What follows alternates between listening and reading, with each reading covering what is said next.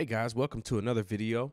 In this video, I'm going to be showing you how to put in your Sunday set in session view in Ableton Live. So I just did a video on arrangement view and how to put in 4 songs for a Sunday set. And I'm going to do the same 4 songs, but in session view. We're going to start the clock and show you exactly how to do this. So first, I'm going to navigate over here to my folder, and I'm going to open up my Ableton worship templates. And this time I'm going to open up the session worship template. All right. So here we are, my session worship template. I'm going to start the clock, and we're going to go ahead and start.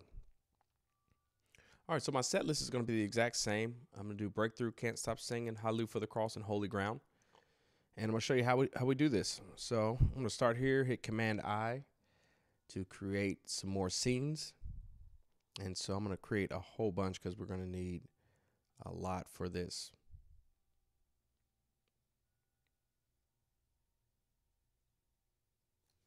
All right, that should be enough for now. All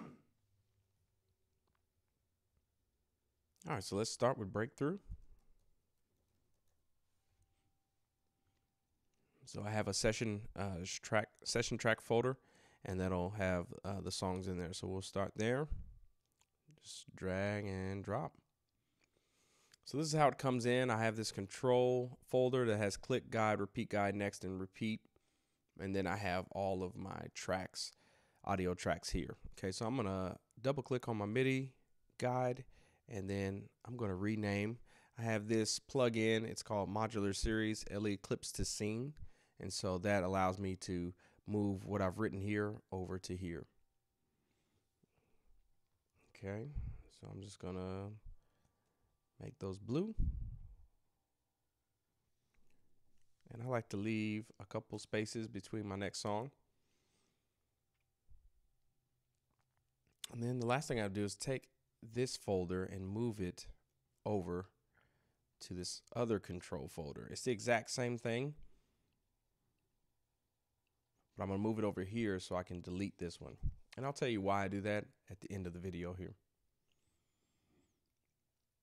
All right, so let's do Can't Stop Singing.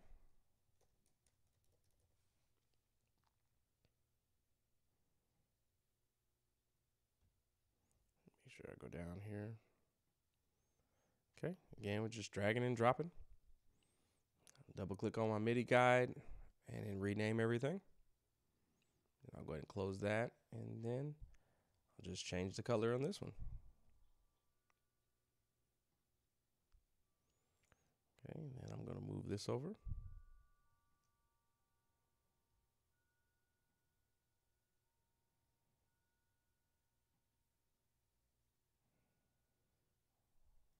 All right, and once that's done, I can delete that, and I'm ready for my next song. I'll go ahead, and I'm just hitting Command R to rename these so I can delete the numbers out of there, and I'll start my next track right here. And what's my next one? Hallelujah for the Cross.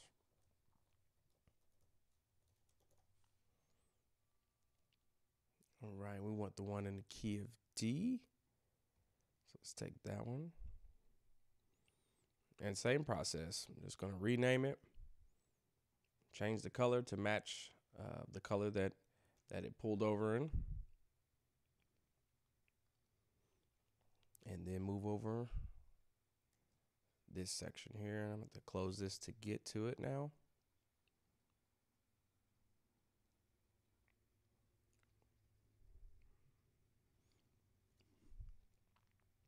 And then my last song is Holy Ground.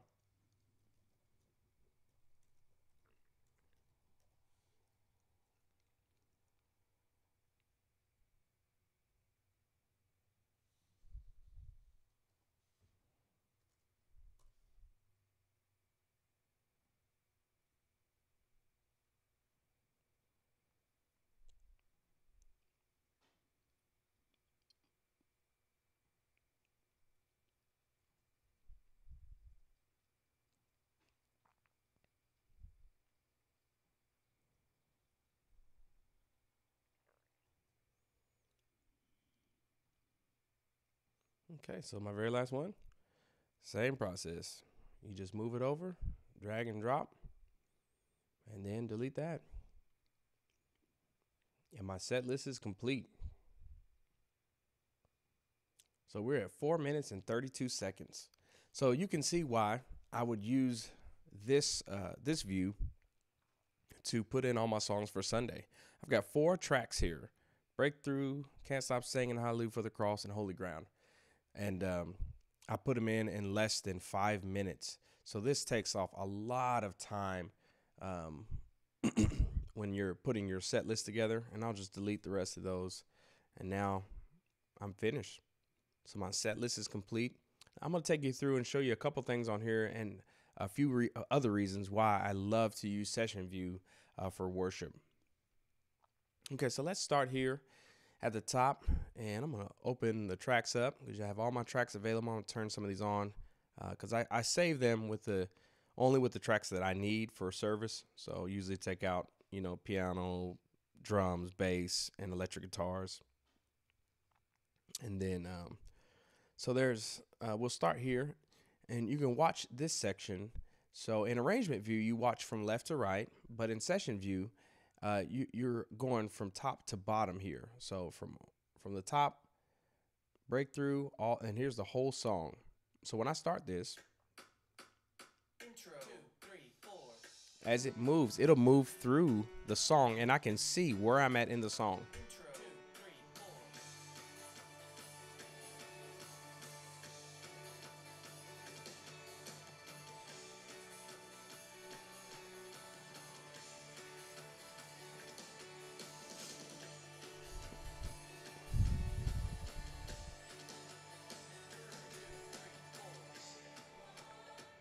So you can see it's going to follow all the way down from top to bottom. So throughout the whole song, I'll know exactly what part of the song we're in so I can lead the band and just so I can know myself where we're going next.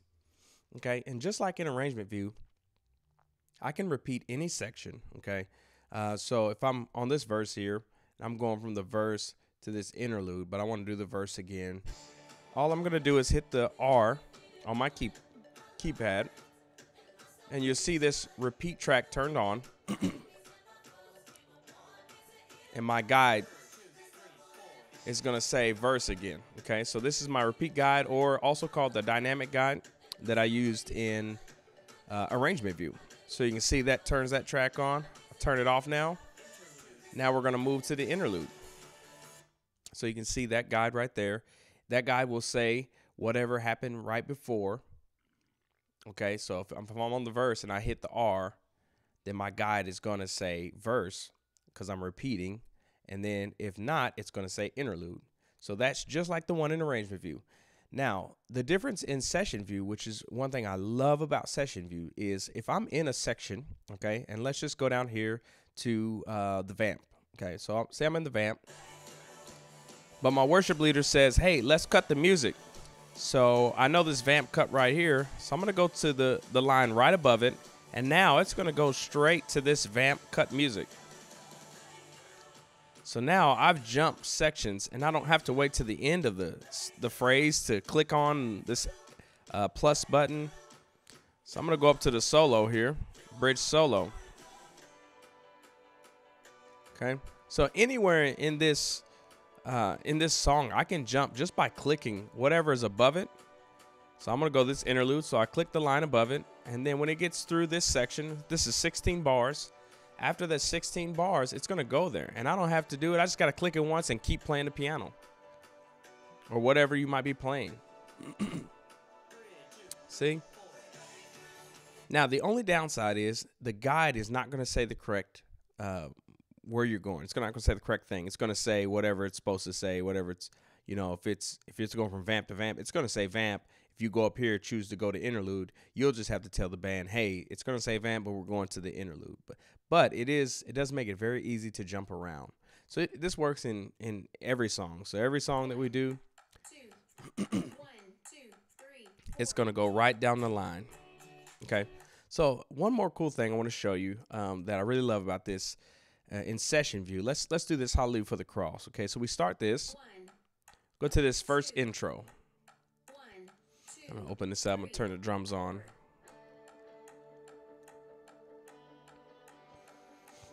Okay, so we're in this first intro, and it's just, you know, guitar starting this intro, and then the drums come in. Well, let's say in worship you're like, man, you know, I wanna get to that quicker. I don't want to do 8 bars of this. I want to just do 4 bars. Well, I can just delete this intro right here, and now I just have this intro. 1, 2, 1, 2. Now I'm gonna go straight to drums in. I cannot tell you how useful this tool is. There's many times I'm in a worship set and I'm like, you know what?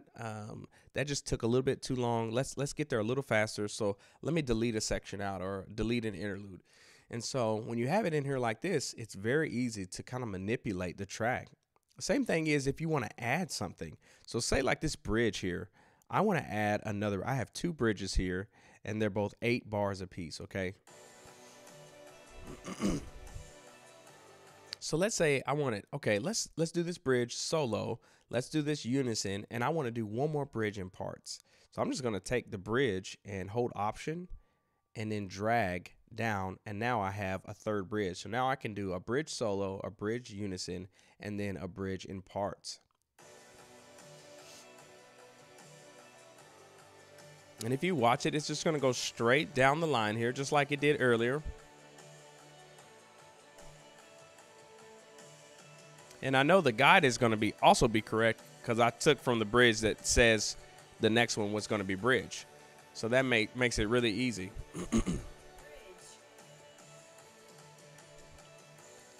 So now I have 3 bridges. And so this comes in handy when you know for sure, hey, you know, I know for sure I'm going to do an extra bridge. Now you can also just hit the R and repeat the bridge if you want. That's, you know, you can do that as well. That's easy as well. But this just gives you some options if you don't want to have to like do that live. And if you know ahead of time, hey, why not just add, you know, a bridge? This Holy Ground, you know, I oftentimes will do this bridge maybe twice. And so I can just hold Option and just drag and drop. And now I have 2 bridges in parts at the end.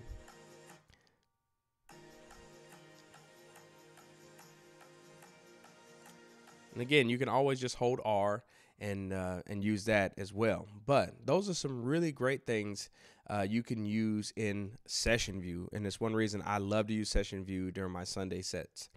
Now, the last thing that I really enjoy is I have set up 3 click tracks here. And these are just clicks and loops. And so I have altar. So when I know like I'm coming up for altar and I'm like, oh, okay, guys, I want to do this song for altar. And I can just quickly open up my loops folder here. Okay. And I have a count in, I've got a click, and then I have just a worship loop here. And that may or may not work, but I just leave it in there just in case. But if nothing else, I can just get a click track. So let's say I wanted to do, I don't know, let's do What a Beautiful Name for altar. So I'm just going to, and actually I could just leave it the same. Actually, I believe What a Beautiful Name is 68 BPM. So I'll usually just come in and change the tempo here, and then I'll start it. 1, 2. Now everybody's on cue for What a Beautiful Name. 3, 4. Now many times when you're doing altar, you don't want the loop to start right in. So you could just drag the loop down and just start to click. And then as the song progresses, you can just start dragging the loop up. 2, 3, 4. Or you can go without a loop. It's just completely up to you. You can delete the loop and just have a click track. And oftentimes I'll just have a click track so that my band can stay locked in. So I have that, and then I have a 6/8 click as well, just in case we do a song that's in 6/8. So I'll have that ready. And then I also have a shout loop here. 1, 2, 1, 2. In case we're ready to shout, you know, in case we're going to go up at the end of service and end on a real high note. So we want to go out with a shout. Then I have that as well. So I have those 3, and those can be easily manipulated to even songs or whatever. So if you need, you know, like a shout song or whatever, you can do that. Or if if there's a song we're going to do, I can easily delete the loop and add another loops from my loops folder here. So I have tons of loops that I can use, and I can just drag and drop quickly at altar call. Okay. So that's another reason I really love using Session View. Session View is so powerful and so quick. I put all my tracks in 4 different tracks for Sunday service in under 5 minutes. Now in Arrangement View, it took me about 15 minutes or so, a little less than 15 minutes. And like I said, I could do that in about 12 minutes, but still, I mean, this is like super easy and it's super versatile. So you can do so much in here. Now, I bought this template from multitracks.com, and this is called Advanced Ableton Template, and I made some modifications to it. But if you guys would like to see a video on how this works, and I can break it down exactly how I set this up, modified it, I could do that for you. Just leave me a comment below. Let me know what you think about Session View, or if you love to use Arrangement View, or if you prefer Session View. Let me know in the comments below what you guys prefer, and if you'd like to see more videos like this. I appreciate it. Drop a like and also subscribe to the channel. Make sure you turn the notification bell on so you don't miss any of my latest videos. And I will see you guys in the next video.